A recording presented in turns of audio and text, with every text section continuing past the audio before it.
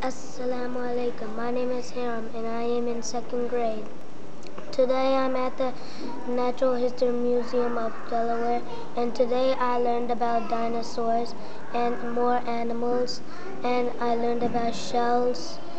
And I know that dinosaurs lived a long time ago, and then they turned into bones, and then the people dug up the bones, and then they made them into a big build them back to a dinosaur, and the tour guide showed us how to she told us about the animals, and she showed us about shells and elephants and whole shells,